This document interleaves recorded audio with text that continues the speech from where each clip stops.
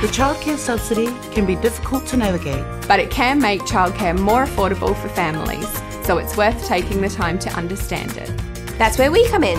We're here to help you every step of the way. The Child Care Subsidy is a government subsidy paid directly to approved providers to reduce childcare fees for parents. It's not an automated process. You do need to apply for it. So who qualifies? Eligibility is dependent on your circumstances.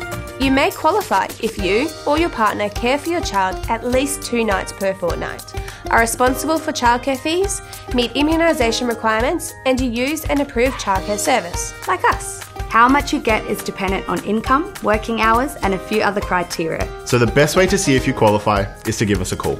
So how do you apply for the CCS? Firstly, you'll set up a MyGov account, pull together your supporting documents, which could include such things as payslips, birth certificate and medical records, answer a few questions and then lodge your application.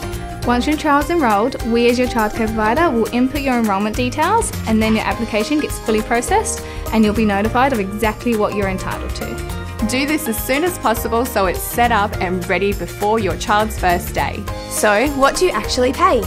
Depending on your level of cover, you'll be required to make a co-contribution to the childcare fees, paying the difference between the fee charged and the subsidy amount.